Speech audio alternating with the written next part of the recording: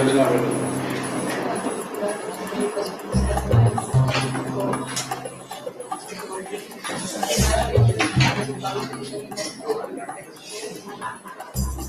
right, well, party everyone. Thank you for your patience. Today, Stinapa welcomes you to the fourth actual stakeholder consultation. This is in a series of multiple meetings we've had all together to talk about the rezonation of Lac. This is part of the larger Lac Pas Semper project, which is focused on nature restoration and sustainable use of Lac Bay. As you might have seen, we've already had a couple of really big milestones for the projects, the latest being the watchtower. So if anyone's been to Sorbonne or Lac recently, you've seen these beautiful watchtowers. It's really nice. Already, we've had 3 stakeholder consultations. The first one was in July, where we introduced the idea of the rezonation plan to you. In September, we met with the maps. Everyone drew their maps. In October, Judith had an extra one in Papiamentu, where we could get the feedback also with the maps. And this one today is to show you how we've consolidated all of your feedback and present to you a draft of what we've come up with. So without further ado, I'd like to welcome Callie to the stage. Thank you. I know everybody knows Jessica, but maybe just a quick word of introduction. So my name is Callie de Meyer, and on the 1st of September this year, I joined Stinapa as their conservation director. So this isn't, in fact, the first time I've been involved in this whole rezonation process, but last time I was sitting there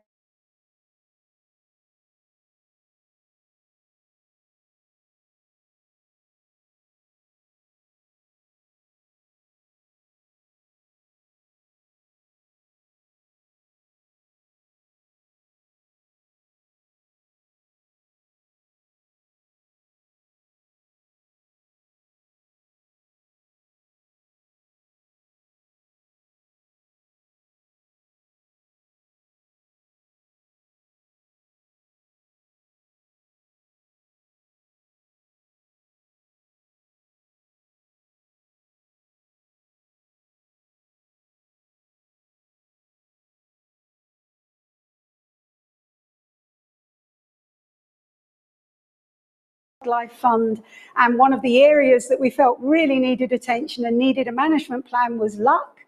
So in 1999 we wrote the first management plan for Lac, and this was the zoning plan that was developed at the time. Obviously, the use that's made of Lac has changed tremendously from 1999 to today. And so the stakeholder workshops that we had were really to hear back from you all about use of the bay, about things that you find problematic, things that you find good, things that you find bad. And as Jessica said, what we've done is we've taken all of that critique into account. We've looked at this, and now we're looking forward to a new zonation plan for the bay. So some of the feedback that we got, for example, was, I'm not sure if that's big enough for you to read. Can you see it or not? I'll read it out for you, it's okay.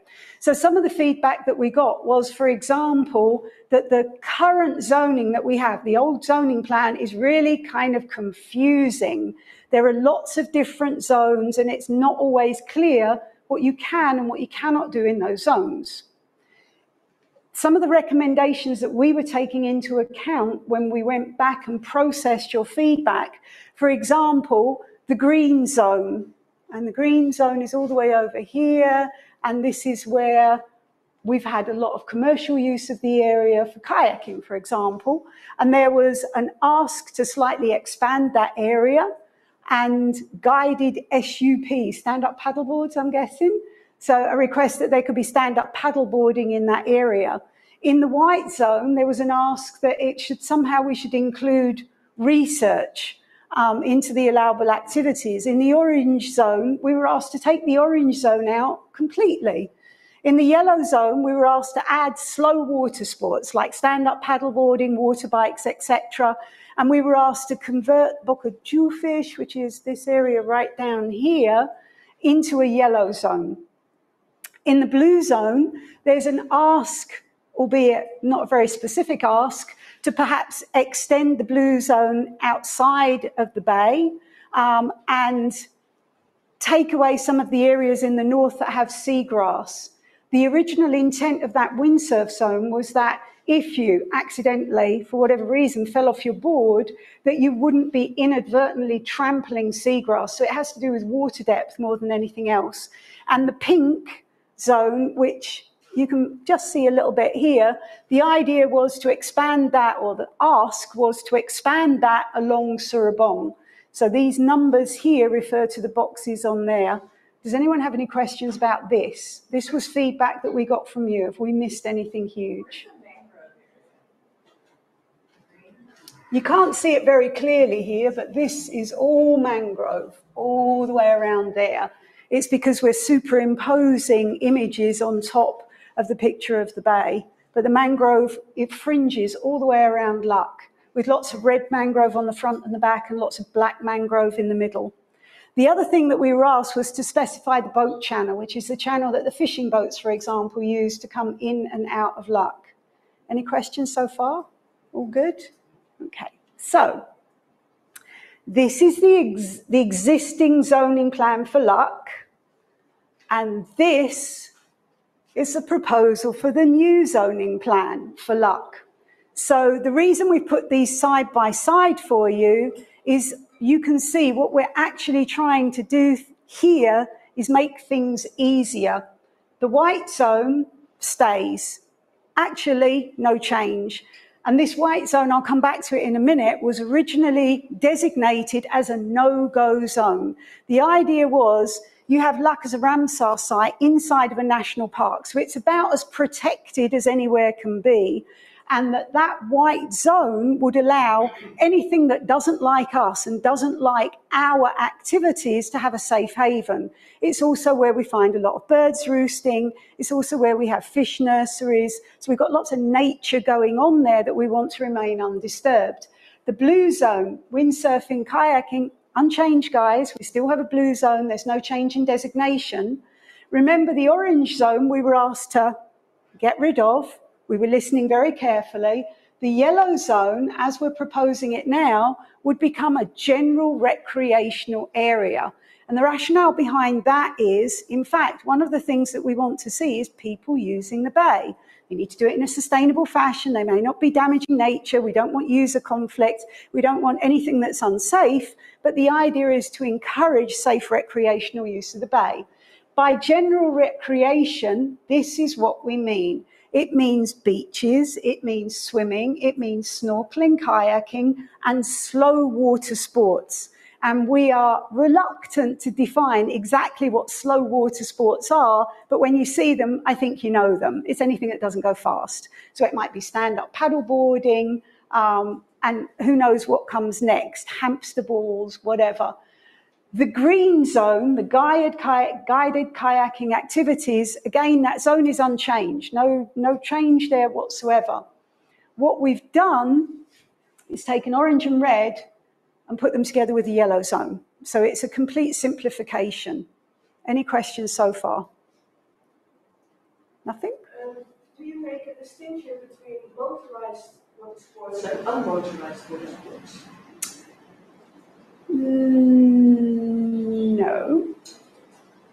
No, I can't think of a distinction. No. Any other questions? Yeah. What about recreational fishing? Recreational fishing, we haven't put restrictions on.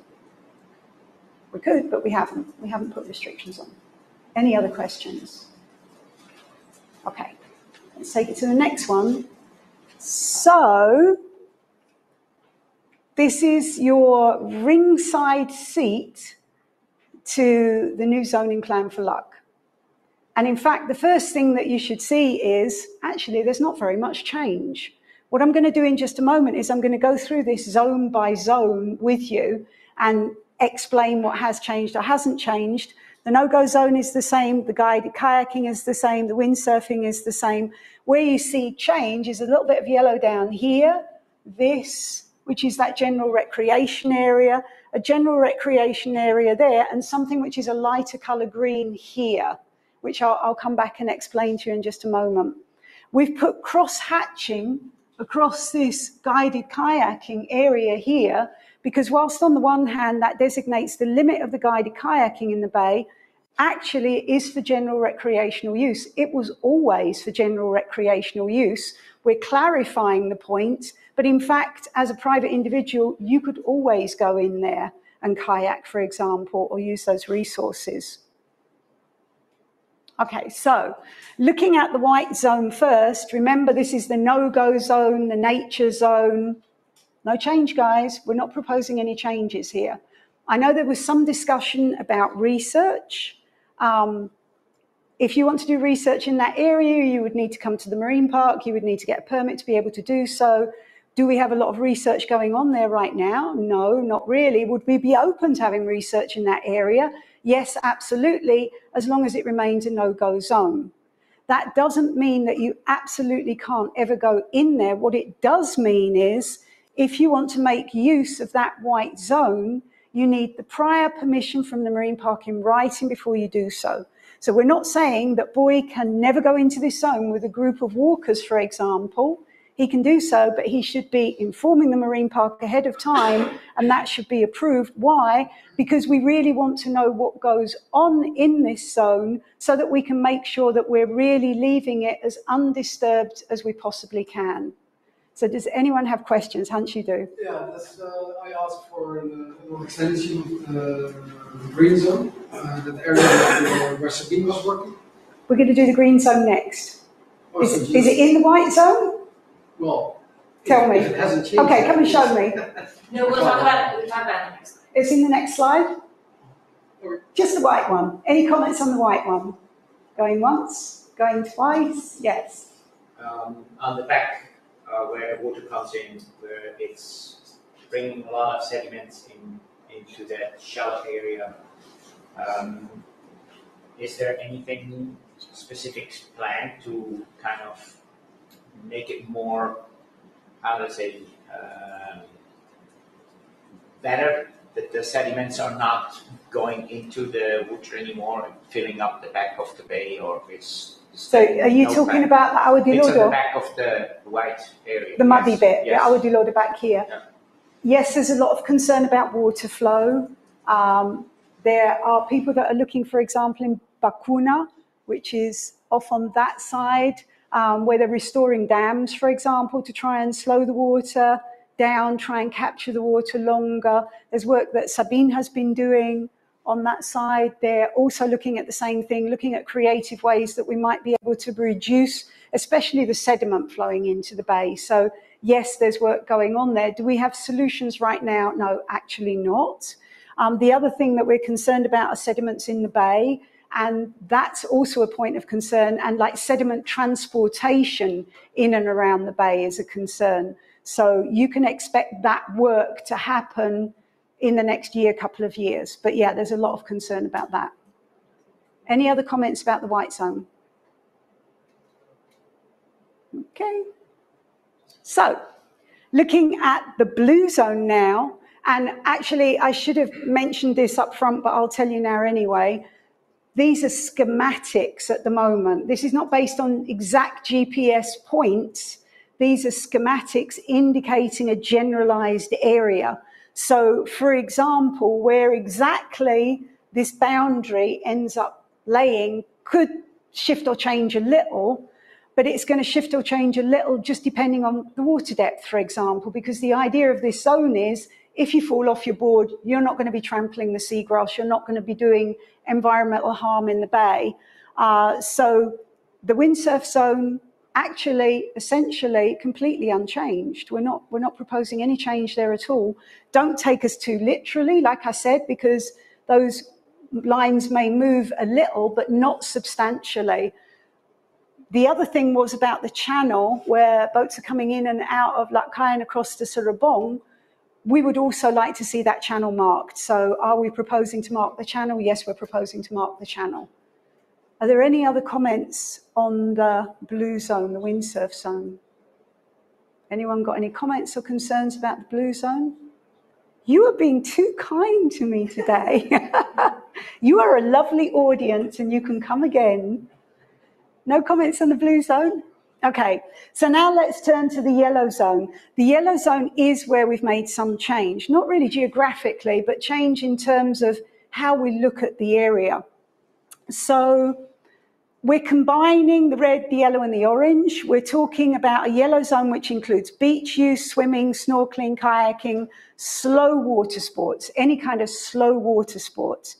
What we intend to do in future, but we couldn't do very handily here, is also indicate where the beaches are. We heard you'd like to see it indicated also that the beach along the peninsula of Surabong is actually a beach and can be used as a beach. The same over there at Lac Kai. General use zone, anyone has an issue with a general use zone?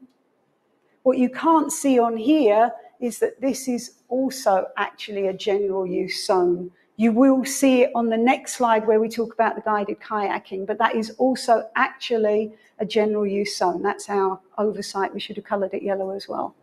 Any questions about this? Going once? Does that include sunfish also, or no? That's not. That's a good question. We hadn't thought about sunfish. Sunfish? No, we haven't had any discussion about sunfish. If anyone wants to pick up a discussion about sunfish, don't think we've had anyone sunfishing there, have we? It's those small boats with a sail on them. There will be activities like, for instance, the regatta week that could be there. So I think it's good to mention the sunfishes. I wonder whether you would be able to. Sunfish, honestly, sunfish is not something that we've considered. As far as I know, sunfish didn't come up in the discussion. If you want to raise it, we can definitely talk about it and think about it. There are speed restrictions in the bay and there's a lot of other use in the bay. So one of our considerations will be making sure that that doesn't conflict with any of the other uses that are being made of the bay. Francesca. Within the yellow area, those darker area are shallow corals that actually are almost sticking out of the water. So maybe something to keep in consideration, not to change the zoning, but inform people that in this area they shouldn't stand, or I doubt the sunfish should pass by that area because it will crash on the corals. Even the windsurfers don't cross that area because it's too shallow. Yeah. So I think maybe, like I said, not require maybe a changing of the zone, but a way to, because we have a nursery right now there, so people shouldn't stand possibly there. We're going to plant corals as well. So yeah, absolutely. That's a point very well taken. How to tackle that? Yeah, that point's very well taken. It needs to be clear that you may not walk there. No, you may not walk there. Correct. Any other comments? We're capturing this, by the way. I have a scribe sitting in the first row, studiously typing everything up so that we don't lose anything from this discussion. Any other comments on that yellow zone? Will we need signs? For example? Yes, yes. This is really just about how we partition use, and then those kinds of things will come later. Yeah, okay. All right, so one of the things that we're saying is about the beaches, for example, that we should label where the beaches are, and that's just to show you that actually the zones haven't changed very much. On this, you can see much more clearly that, in fact, this area is also a general use zone. We haven't figured out graphically how to do that very well yet, but we will. We're going to come back to it. And then we have the green zone. So the green zone is where it gets interesting. And the boundaries here are actually unchanged. There was a petition from users to expand the green zone. We looked at it, we thought about it. One of the problems that we have in considering any expansion of the guided kayaking zone is if we expand that zone, we anticipate there will be more companies that will want to move in and operate in this area. And for us, that's a really big consideration.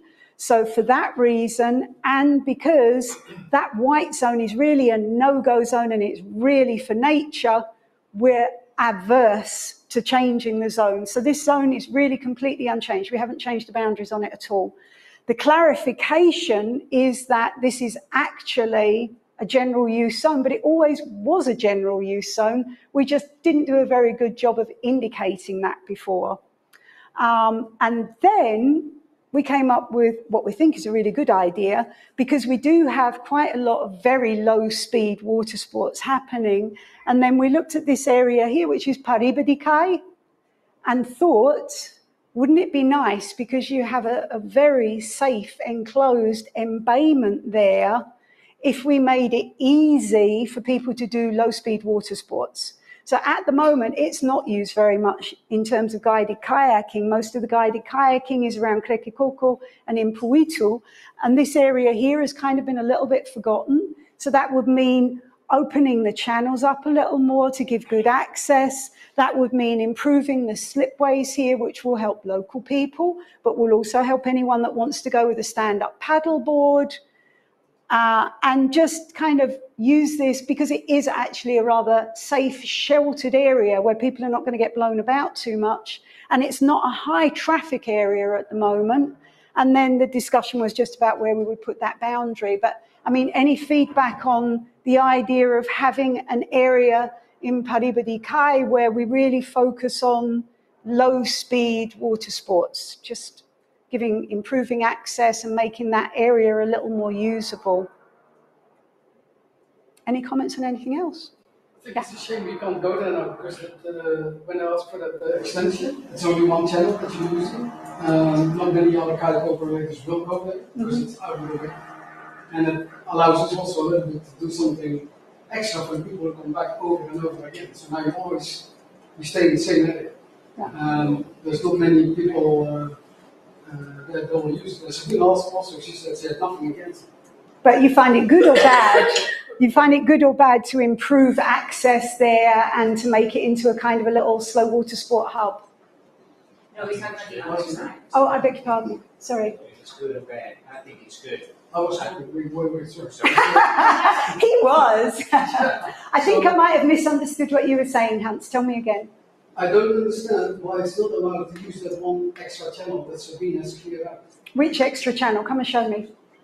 No, I can check it out. Okay, sorry. It's Up like, here? it's like Crekikoko? right, yeah. So there's this channel here that like they come out here, and then you can go there. There's another channel. So he's talking about that channel, Okay. and then it goes Just into make a little different loop. yeah. And It there's goes, not many then it people goes that go in there. here. Okay, And I so asked Sabine if there was anything against it, and she saw no problem in there. and what I was trying to explain was one of our strong considerations when we looked at expanding this north was if we increase the size of that area, we anticipate there will be more water sports operators wanting permits in that area because they're waitlisted already. So the kayaking Five operators, no more. There's no at the no extra moment. operators. But if we extend the area, what we're afraid of is that that will open the door to having to accept more kayak operators in this area.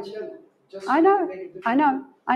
But you are expanding the area, you're giving more area for the businesses. So that was one of the considerations. Another consideration was, okay, then we give this little bit and then it'll be another little bit and another little bit. And actually that no-go zone was really well thought out in the first place. We really want safe havens. And one of the considerations that we have to take into account is at the edge, you're always going to have disturbance. So that's kind of at the moment a buffer for the no-go area beyond.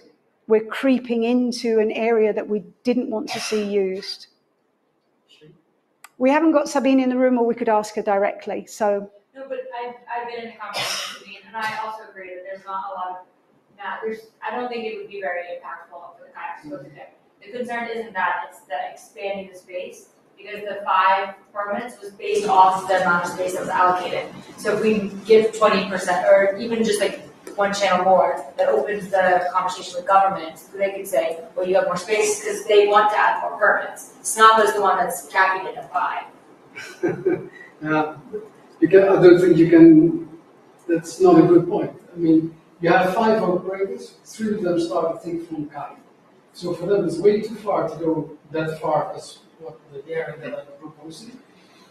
Maybe Ellie wants to go, the kayaks have to go on, maybe. but we're not talking about existing use. Our strong fear is if we expand that area, there will be pressure to allow new people to come in with kayaking businesses. So There's no more coming, right? there's a wait list. So if we expand that area, at the moment, 3 or 4 companies waiting for a permit in the green zone. That means that if people do not extend their permit in time, that basically if your permit doesn't have validity anymore, then it goes to the next one on the waiting list. If you add extra space to the green zone, then we need to review with government how many companies can operate again in that zone. expand the zone and you're going to get more operators. That's what we're saying. So we've capped it and we want to keep the cap, and that means we keep the size of the area the same. Then there's no discussion. Then there's simply no discussion. Was there another comment or question, Julie? Are they a particular distance apart? Could you like put that into the plan? So this one has to be so many meters away from that one and that one? No. No. It's 1 month of people. No. So it doesn't look like. Any other questions? Okay. Sorry. I'm sorry. You were talking about the light green area, what you put in there to have more activities possible there, or more people enjoying that area. Is the access given not from the yellow side, but from the island side? No, from the other side, the island? No, further from that side. Is that possible, having an exit or an entry into that green zone? We've given that absolutely no thought. We could think about it. When we were looking at the area, we were looking at the access zones actually at Paribidikai, which are old and slippery and not easy to navigate. And we figured that, yeah, spit and polish there, that would be really good. And it's a suggestion. We can also say, no, it's just a general use zone and leave it at that. We had not thought about providing access points here. Well, maybe not providing access, but how to say, do you have any restrictions on that part where you have the white mangroves sitting and it shows like a little island? Yes, Well, here only yes. that there isn't easy access there, so nobody is at the moment. And there's also no restrictions. If someone wants to go there and finds his little way to go in, there is no, opposition from the marine park to do that. if they go in and start slashing the trees down to create the access, course, there would be an issue. Yeah. But otherwise, in principle, no. No issues. No. And it's certainly something that we can look at. We just haven't looked at it.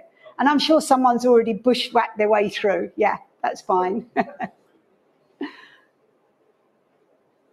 Yeah, are we good? Yes. Okay. The other point that we want to make here is that we have not created a zone for foiling. And there are lots of considerations about that. We know that we're going to have a lot of dialogue about it. It's based on user safety, first and foremost.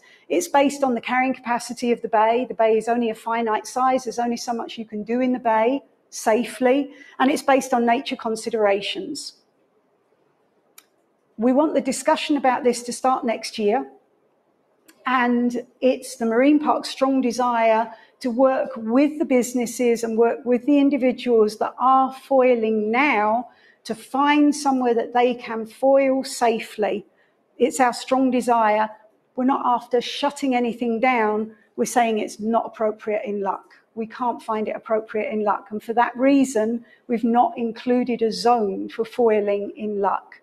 That means that we're going to have discussion. We anticipate the discussion going on for most of next year.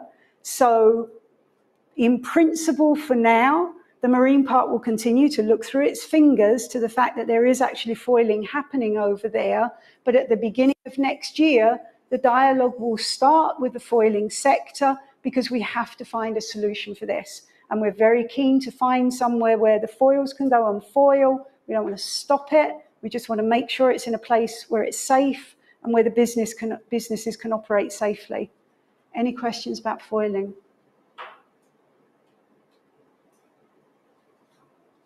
Okay, guys, here we go. January 11th, mark it in your agendas. The 11th of January will be the presentation of the final zoning plan. So this is not quite it. You've had the opportunity again to raise issues. We've had a couple of issues raised. We're going to go back. We're still in the process of internal dialogue about exactly where and exactly how we position and how we show these zones graphically. So all of this is still being discussed internally. All of the points you've brought forward this afternoon are going to go into that dialogue. If anyone goes home tonight and has an epiphany and suddenly realizes there was something that was burningly urgent that they didn't bring to the table, you have until the 20th of December. We're accepting comments on the draft zoning plan until the 20th of December. Send your comments, please, to info@stinapa.org, and they will go into the next round of discussion. But 11th of January, we're coming back with the real deal. And then you'll be able to see lines and it will be properly graphically set out. And so you've got from now until the 20th of December to continue any dialogue, to give us any other remaining points. And then we'll have a new zoning plan for Lac. Okay. Any last questions? Comments? Will the presentation be available somewhere? That's a good question. Because if you want to give comment on the map, it's not quite the same thing, right? This has been recorded, so do we know, will it be available? The recording will be on YouTube. That's not what you want. You want the map. And I think we can send that out to the mailing list. So if everyone received an invitation, you're on the mailing list. If you didn't receive an invitation, let me know and I'll make sure that you are on the list. Yeah, and there's a list outside. If you write your name and email, then I'll make sure. But I would really encourage anyone not just to take the map, but to actually look at the presentation because there's more explanation, and otherwise it's not self-explanatory. Yeah. But also for the locals, I hope that they will also get the chance to understand what they're saying now, that their input should also be there. Absolutely. Will there be, like, when the map is definitely, will be there like lines or markers in the bay? That's the next step. Yes, there'll need to be signage. Yes, there'll be buoys. Yes, there'll be markers. First, we're kind of patching together the zones in the bay, and then things like outreach and signage and so on will follow. Yes, that's the intention. Yes. So what can possibly still change besides taking the input of the stakeholders? Is it already agreed upon by the local government? Do you want to do that? Do you want to field that? Yes, of course we work together with the local government as well. But if you look at the zonation of Lac, that's actually Stinapa. Because Stinapa is the manager of the Bonaire National Marine Park. And if you look at Lac, Lac is an area that also has international protection under the International Convention on Wetlands. And that means that the management body needs to be assigned for the management of the nature values in Lac. And that again is Stinapa on the island. So if you look at the current zonation that we're having, it's basically also made by Stinapa. So what we're also discussed with the government is that we are going to make this zonation. Of course, it's up to the government to make certain policies around it, or to look at nature permits and the content of that, and to act there. But it is up to Stinapa to create a new zonation. And we are involved with the local government, so the local government is already aware of what we're presenting here today. So the nature policy people are aware of what's in this presentation. Yeah, so it's like 89%. This is going to happen. So the new zonation of Stinapa, we are going to present it on January the 11th, and then basically we're going to work with that new zonation and act upon it. Congratulations. Thank you. Anyone have any more questions? Yes. Do we have a time for it yet? I thought it was the same time, so 3 o'clock. 3 o'clock here. I have a question. After Stinapa has done the zonation plan, everybody agreed on it, and there will be buoys, boards to show zones, how are we going to keep control of it? Check everybody keeps their Yeah, that's a very good question. So how are we going to do that? Of course, we have ranges already that are present in the bay every day. We also have a new boat. So out of Resembit, we have gotten a new boat that gives us the ability as well to patrol on water. That also makes it more easy for us to approach people who are not using the zonation properly. And it is also first and foremost about information and education. So we don't expect everybody to adhere to the new zonation directly, because every time we make a change, people also need to have time to adjust to these changes. So our intention is that you have these beautiful watchtowers. There you also will have signs about the new zonation. We have operators working in the bay. They will receive, like they have the old zonation on the sign, they will also receive a new sign with the new zonation on it. Then, of course, we need to work together as well, all people using the bay, to work in conformity with that zonation. So we perfectly understand that it also takes time for people to adjust to the new zonation. So the focus will not be on an enforcement or anything. It will be really about information, education first, but at a certain time, we also expect people to understand the new zonation. And then we have the rangers to do the information, education, be there, talk with people, answer questions, and so on. Yes, Carla. Do you have a separate meeting with these businesses, or were they supposed to be here today?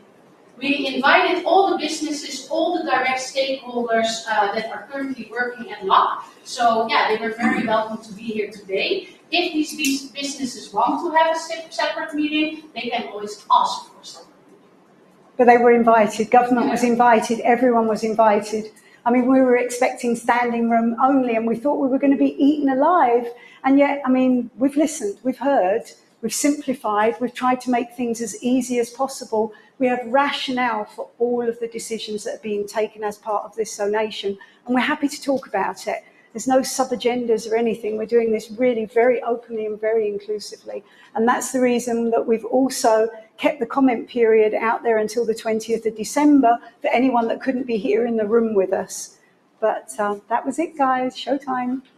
So I think we've got snacks outside and drinks outside. But thank you so much for coming. We really appreciate it. Thanks.